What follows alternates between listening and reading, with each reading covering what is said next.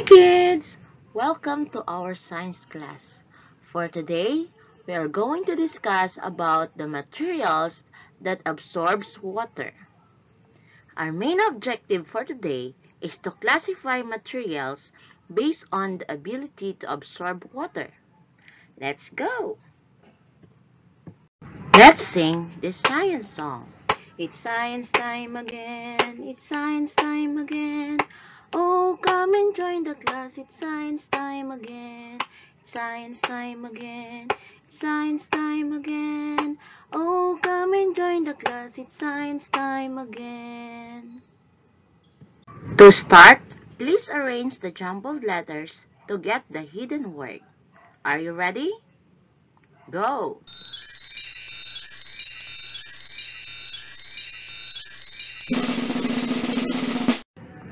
Let's check your answers. For number 1, we have matter. For number 2, solid. 3, liquid. Number 4, gas.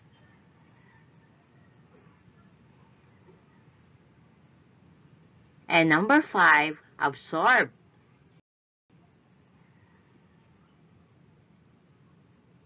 Good job! Your next task is go around the room and list down 3 materials under solid, liquid, and gas. Go!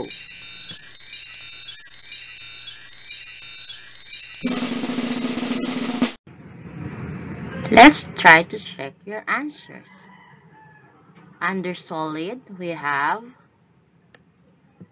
table, chair, book. Under liquid, we have water, juice, and alcohol. Under gas, we have air, oxygen, and carbon dioxide. Good job, kids! Let's try this activity. We have here the materials: plastic wrapper, cotton ball, cloth, sponge, and paper. Here are the procedures. First, prepare a small basin with 3/4 full of water. 2. Soak each of the materials one at a time. 3. Test each material if it absorbs water. Number 4. Indicate your observation in your paper. Then, let's check it afterward. Hi guys, let's try this activity. Which materials absorb water? So first, let's have a plastic wrapper. Let's try to dip it into the basin of water. Observe carefully. What happened to the plastic wrapper? Did the plastic wrapper absorb water? You're right, it doesn't absorb water because the material is non-porous. When you say non-porous, the materials do not allow water to pass through. Let's have the second one, a cotton ball. What is the characteristic of this cotton ball? Let's try to soak into the water. Observe what happened to it. As you can see, the cotton ball absorbed water. Is the cotton ball become heavier when wet? Now let's try to squeeze it.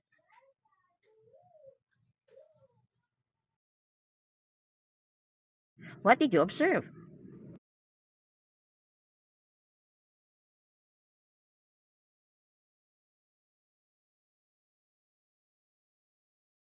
Let's do it again.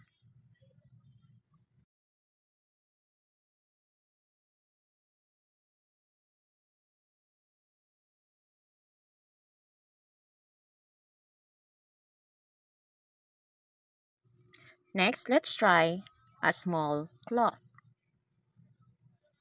What is the characteristic of the cloth before putting it into the water? Let's observe the cloth after putting it into the water.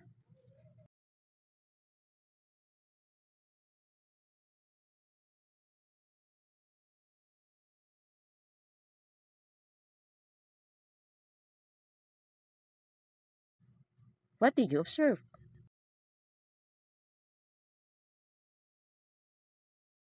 Is the cloth become heavier when wet? Let's try to squeeze it. What happened to it?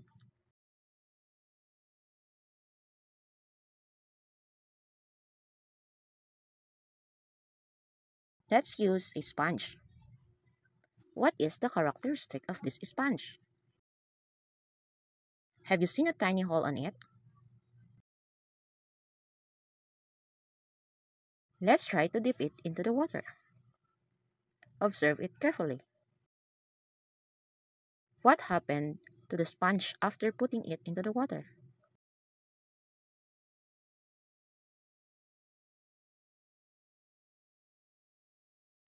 What happened to the water inside the sponge? Let's try to squeeze it.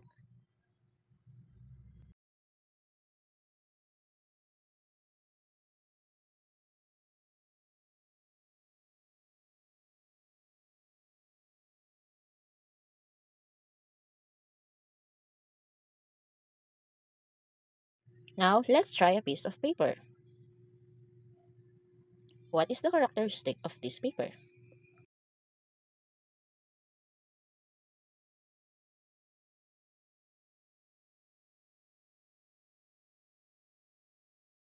Let's try to dip it into the water. Observe carefully.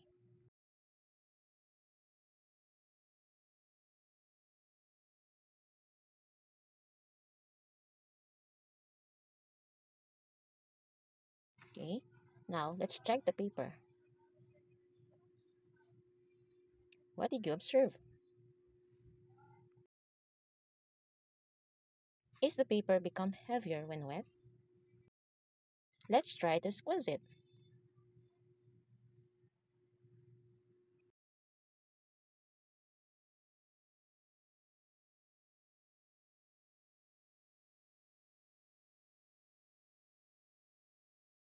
Based on the activity, the characteristic of the material before adding to water, like the plastic wrapper, is dry. After adding water, it becomes wet and it doesn't absorb water. For cotton balls, before adding water, it is dry and soft. And after adding water, it becomes wet and small.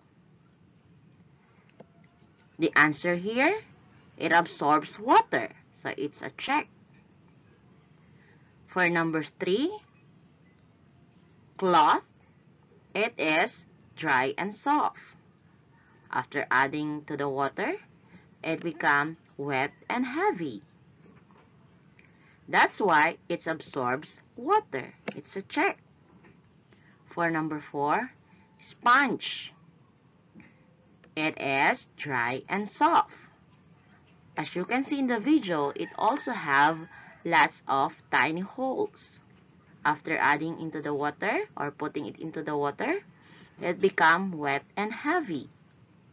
Of course, the answer here, the material absorbs water. It's a check.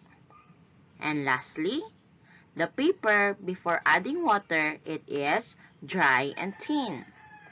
And after adding water, it becomes wet and easily be tear off or torn. And lastly, it absorbs water. It's a check.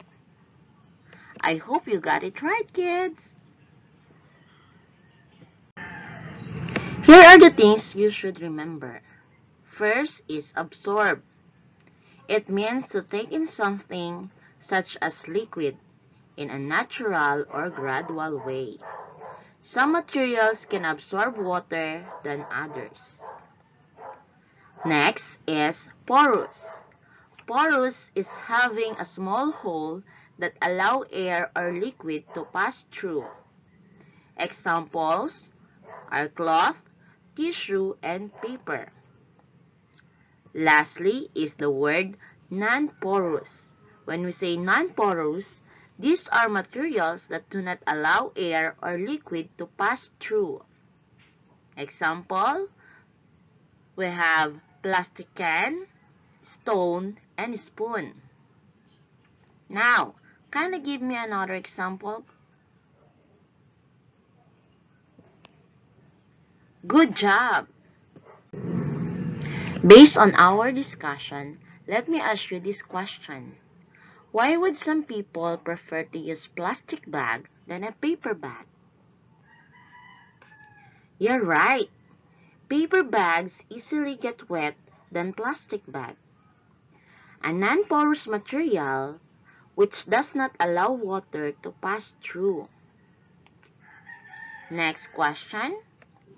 During rainy days, what kind of material are you going to use to prevent you from getting wet? And kindly explain why. That's right. We need to use raincoats to prevent us from getting wet. Plastic raincoat does not absorb water. Plastic does not allow water to pass through. For better understanding, please answer the following. Classify the materials according to their ability to absorb water. Write A on the blank if it absorbs water, and D if it does not absorb water. Go!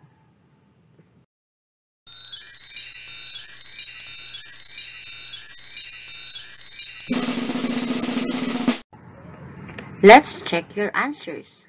For number 1, the answer is A. It absorbs water. Number 2, it is letter A. It also absorbs water. Number 3, letter D. It does not absorb water.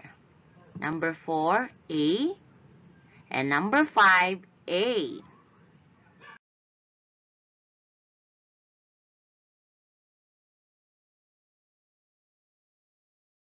This will be your last task. Give at least 5 examples of porous materials.